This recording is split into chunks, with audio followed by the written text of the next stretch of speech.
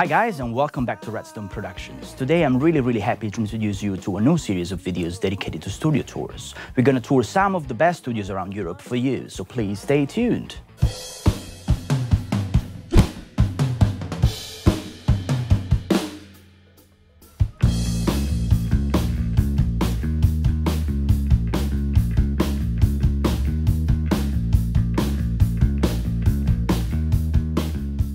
Hi guys, and welcome back to RedStone Productions. Today we're visiting a very big studio. That's the Galaxy Studios, where a lot of film get actually recorded and mixed in Auro 3D. We're gonna check all of their rooms. We're gonna be welcomed by Mark and their main engineers, Patrick. Please, let's check it out.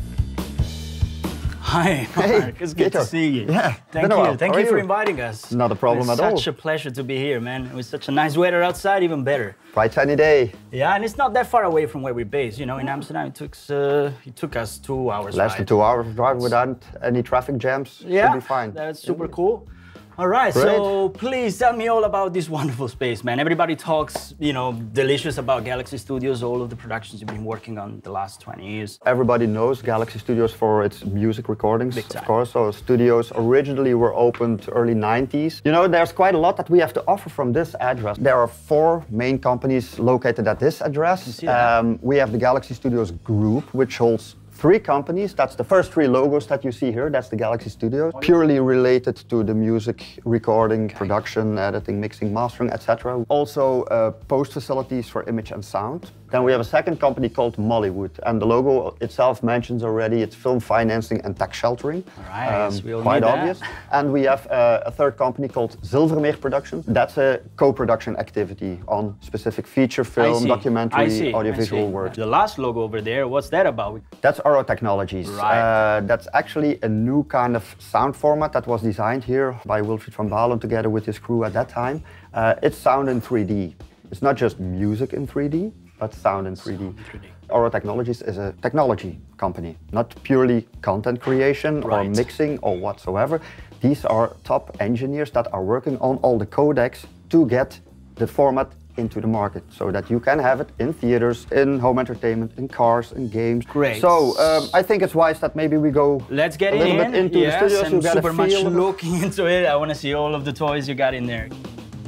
So that's our wall of fame. Part of fame. it, of course, we did so incredibly much more than what's hanging on the walls here. So I mean, the yeah, I wall see a here. lot of things. I can see, I don't know, man, Trigger Finger. Yeah, indeed. We see Deus, very huge in Belgium. We have Guano Apes. We did a few for Scorpions, Hooverphonic. Yeah, if we keep on, we're actually showing you where people actually get to drink their coffees, recharge their batteries. There's even, I've seen this guy over here. I'm a huge fan. Should try that out.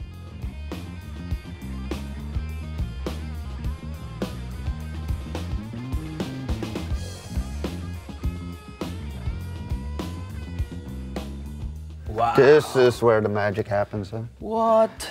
This is where the magic happens indeed. So this is our Galaxy Hall. This is where it all started. 330 square meters. We have about 9 meters of height. The complete Galaxy Studios were actually built according to the, like we call it, the box in a box principle, where every single room that has to do with sound is completely physically isolated from all the adjacent rooms, from the outside wall even. And what is very unique and very special for Galaxy Studios is that all the rooms are built on springs. We have an isolation of over 101 dB, where it is isolated until a frequency below 3 hertz even. That is 3 hertz? insane. So you gotta have huge springs down here. Yeah, indeed. Because that's the only way to bring it that low. To Indeed, 3 hertz. indeed, correct. This is like 1,600 tons built on springs. So we can maybe go a bit further as well. Let's go here.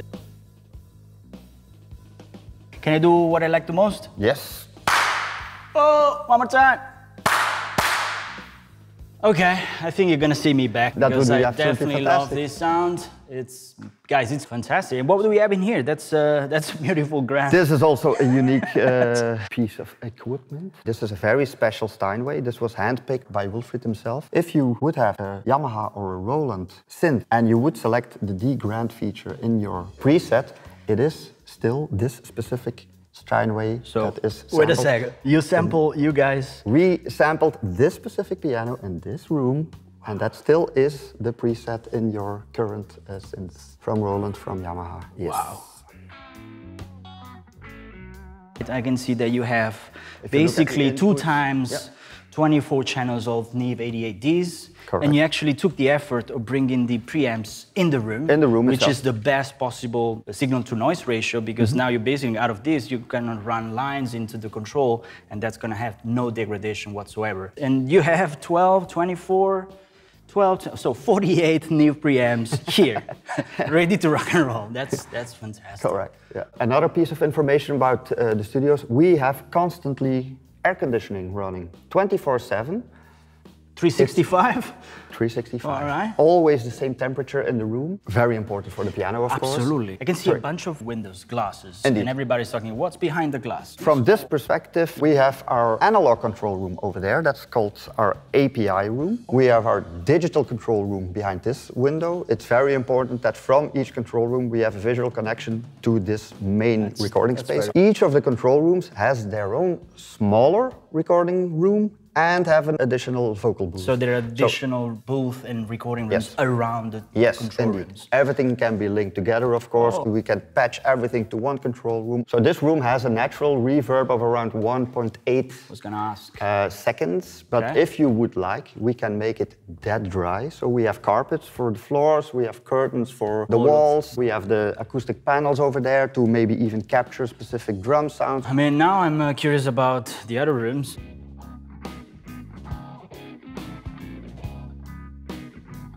Sorry, Patrick, for the intrusion. Really nice to meet you. Thank you for inviting us to your room. No worries. You will have a quick Welcome to my living room. Yeah, I can see that. You will have an interview with Patrick later on where you can go in much more detail about all the specifics. The technical, nerdy stuff.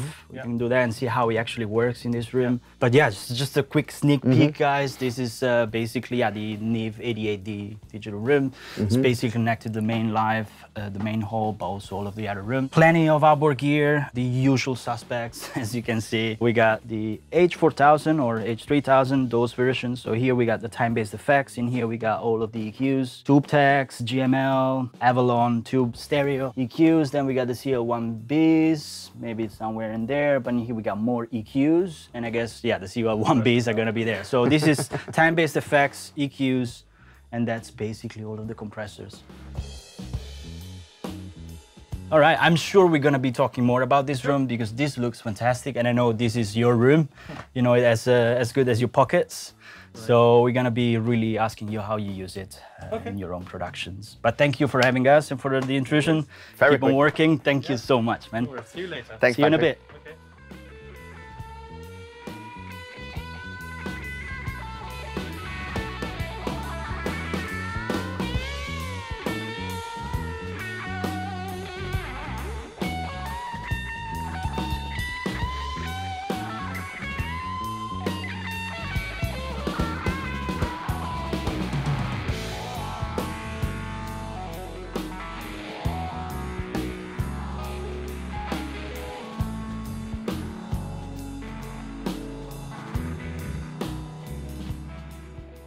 All right, and here we are in one of the live rooms of Studio One. We've seen the beautiful, more than 350 square meters, just next to the 88D. Now we are in a much smaller room, even though I should say this is not small at all, right? And we have a very special guest. So Tom is actually showing us up the setup he built up in the room, he rigged up together. Please tell us all about it, because this looks insane. I work for Auro Technologies, specialize in production in immersive sound. So that's why you see a lot of loudspeakers in this room. The setup you see basically is a standard 5.1 setup. Yeah. And then on top of the 4 corners, you have 4 speakers facing down. And that is the 9.1 Auro 3D sound setup. That's the minimal sound setup we use in immersive sound. On top of that, there is also a 3rd layer, which is the top speaker facing downwards. And additionally, in this setup, we also have 4 more loudspeakers, and that is the Dolby Atmos sound setup. All to test and to compare all the formats and to do some research as well. That's quite a demo room indeed. That is a demo room. I wish, could you please play us something? Of course. So we can audition the system. Let's do it. Let's do it.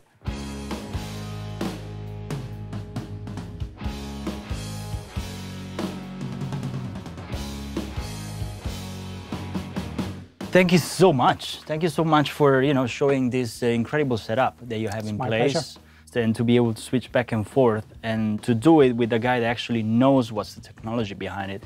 You're right, it's not black magic. It takes a lot of effort, a lot of creative minds together with tech minds to be able to carve such a codec and make it so flexible that you can even use it within your Porsche car, right? Yes, correct. So that's really, really nice to see it in place, to see that you actually do all the quality control, also checking within this room as well. And then you also have the availability to switch back and forth and also compare it with the Dolby Atmos, which is one of the main competitors out there, of course. Yes, absolutely. So again, thank you so much for taking pleasure. the time. And yeah, I hope to see you back soon. Maybe one movie you bring in. Who knows? Yep. Voila. Okay. So, Whoa. as I mentioned, this is our API control room, API desk.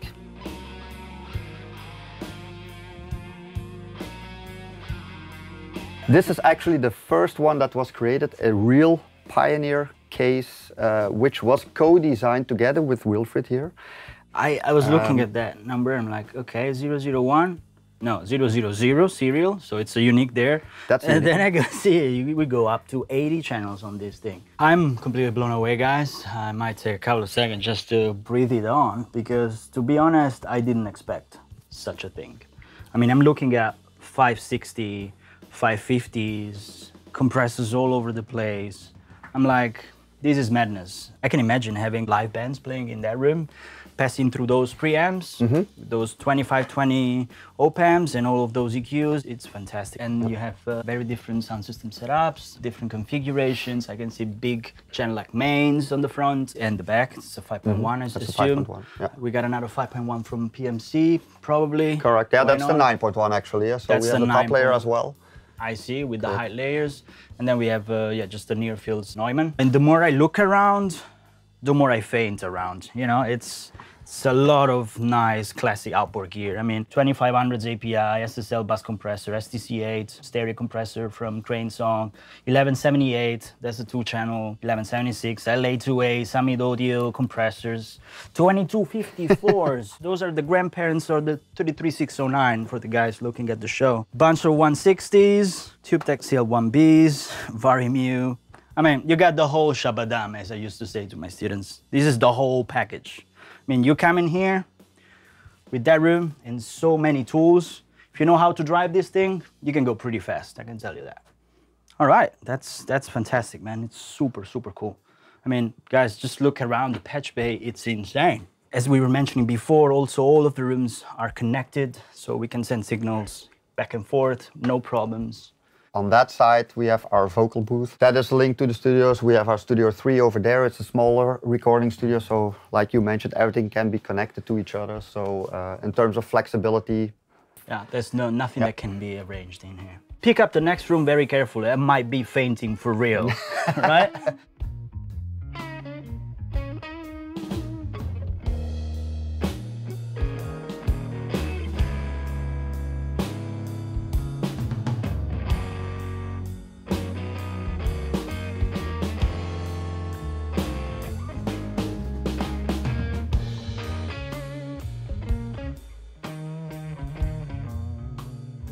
Cool, so what else do you have on the menu for me now? We do a recording in the hall. Editing, mixing is in either one of the 2 control rooms that we have. And of course, there is the next step. And the final step is we go into mastering. Mastering, so we have a very specific, very good mastering room as well. So we will Please show me around. This is our mastering room, as you can see. Very specific, very good setups. I mean, I can see that you have one of the nice, big, old SPL MMCs. Correct. The MMC1. I had a really nice chat at the Music Mess a couple of months ago. And he was mentioning about these big MMCs that are still around in the big studios, and he mentioned this studio mount, which is good to hear that. And I see you have more SPL stuff. I mean, I can see that you have super high-end converters, super high-end headroom EQs. You can actually remote control all of them because there's one for each channel, left, Correct. right, center, left surround, right surround, LFE. You can control all of them from this guy over here. And you got the usual back EQ, you got the GML, you got the Maselec limiters and de-essers, Comp 1, another Millennium Transparent. I got this box as well, the Vitalizer. When it comes down to mastering room, guys, That's what I always tell to my students. Start with the room. Because if you don't have a perfect symmetric room and properly treated, there's nothing to master in there. I can see that the symmetry of the room is perfect. I can see that everything is mirrored and everything is symmetrical. And I can also see that you got some super high-end hi-fi speakers over there as well. That's the Ecclestones. These are indeed very spectacular. I can also see that you guys have 3 different tape machines. So you can have your mix on tape, master it here and dump it back onto another 2-track Studer. They got 2 Studer 820s and they got a 4-track Ampex in here. So pretty much everything is possible, I can see. Correct. It's all depending on the client's solution. We're talking about state-of-the-art high-end mastering studios in this case. Man, again, once I pass through the hall, recording my band or somebody's band and mixing the API, I might be mastering in here. Yeah, you're welcome. Deal, right, cool. Deal. What else do we have? There is actually an extension of the complete facilities. So in terms of the size of the facilities, it has been nearly doubled. So there's an extra construction made for all the post-production facilities. So I would suggest that we go to the new part of the building where we can see all about the video and audio post-production. Please, let's do that. Let's do that, big time. Great. All right. Let's go.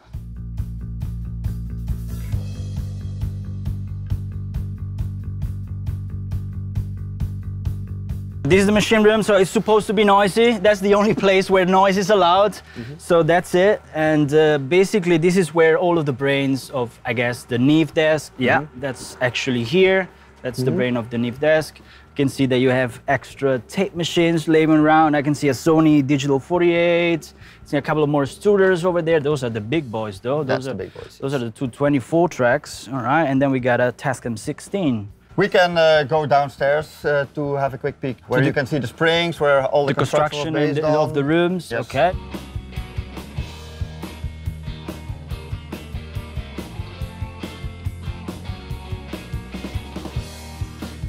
I think we can have a quick peek in our 4K grading room. That's cool. Let's do that. Follow me. So this is the complete new part that was constructed.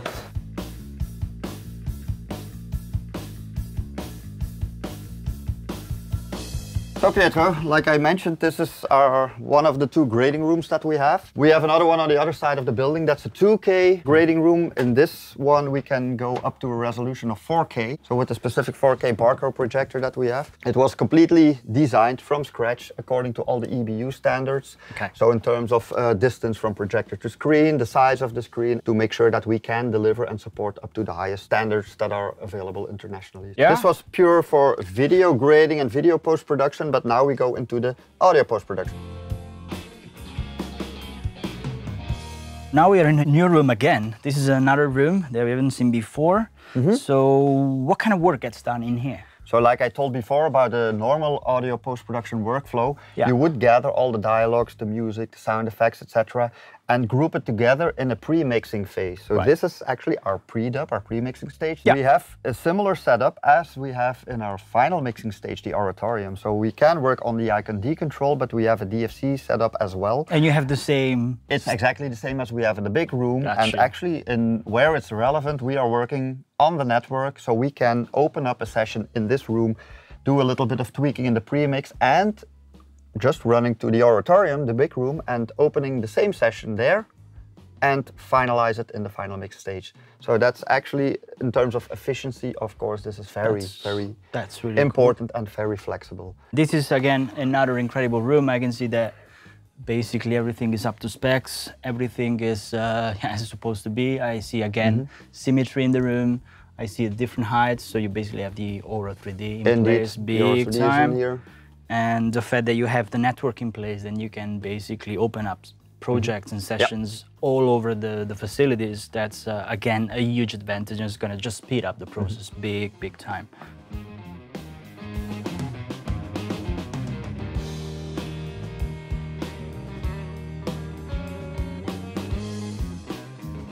That's a preview of the Porsche Panamera on the inside, which holds the Auro 3D native system in there. You could play back native Auro 3D content in 9.1, but of course everyone wants to use its own library and its own content of CDs, MP3s, whatever. we have a brilliant upmixing feature in there as well. That's called the aromatic tool. So you could effectively connect your iPod, iPhone, whatsoever, and upmix into a 9.1 atmospheric sound, and this is absolutely fantastic. Depending on what the platform will be, you will go mixing into a specific room. And finalize the mix. And finalize the mix. So we have one of the nicest final mixing stages from Europe. It's called the Oratorium. Let's go in there. Let's go into the Oratorium. So you can have a feel about what the Oratorium is. I can give you a brilliant demo of how the room can sound. These are Hollywood titles. For instance, here the Blade Runner, you have the Transformers, the John Wick, we have Jason Bourne, Passengers, you name it. These are titles that have also been mixed into the Auro 11.1 format for feature film. So here you can see already that we are moving to an Auro 3D audio approved room. All right, let's take one. So Auro 3D approved. Show us around. Enter. What the hell? Can I do my thing again? That sounds different. This is a listening environment, it's not a tracking environment. So what do we have in here? So this is actually our reference for the final mixing of a feature film or an audiovisual works. It could be an opera, it could be a musical. We have again the 4K projector by Barco. It's the same one as we have in our grading room. We have a very unique system here where we have the two different systems to work on. Either we work on a icon D-control for handling the Pro Tools, but we can go through a DFC set as well. We have like 135 seats in this room. So to give you an idea about the specific speaker layout in this room, so we have like 68 speakers in this specific room. Look behind the screen. I can turn them up.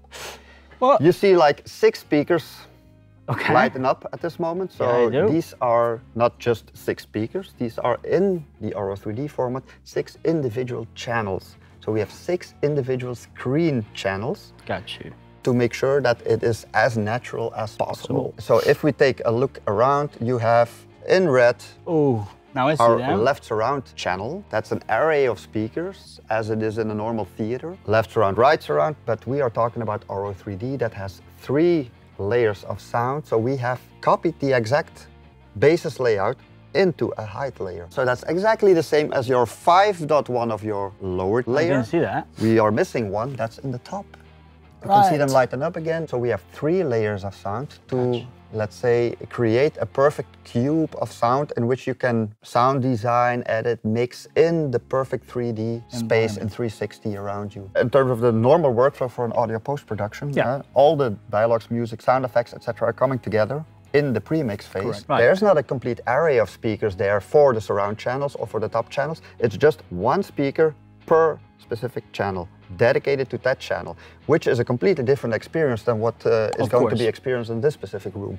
We have exactly the same setup with the D-control, with the DFC. We can work on the network, so we could have a session playing on the network, which can be opened in the Oratorium and in the pre-dub. So in terms of flexibility, that is actually the best way of working. Going back to the entrance where we're talking about you guys offering 360 package, where everything that when it comes down to producing sounds for movies or not, in all of the different expanded surrounds, or if you want to call it 3D sounds, it's all possible within this facility. So that's again mind-blowing for me.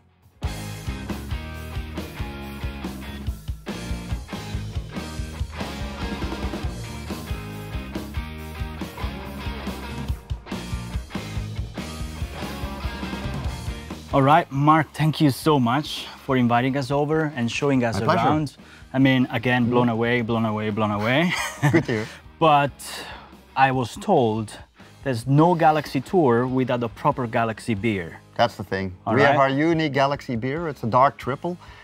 I hope you like dark beers. I do like beers. Triple beers, it's a typical Belgian one. It tastes absolutely fantastic. And you can only drink it in the Galaxy studio. So everybody who likes it, taste it.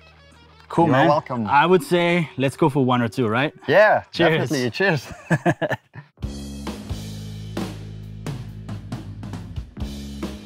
So Pietro, I promised you a nice beer. Right. Look at what I got here. This is our unique Galaxy Dark Triple beer that that's we have. the one. Gee, look at this. It's a 7.5% dark triple.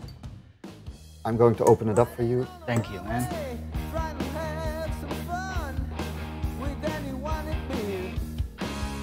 Cheers, Pietro. Thank you for the visit. Man. Thank you for your time. Hey, it's my pleasure. For Cheers. Sure. Cheers. That's really good, actually.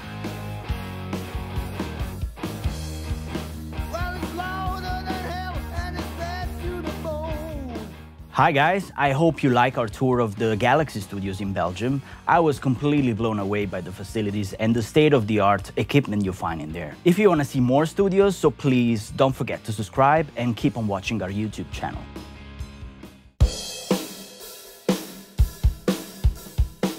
There was at the backyard of my parents' house, yeah, which is here in front, yeah. So here around? Yeah, that's here around. All yeah. right. There was an That's nice. old empty chicken coop, yeah.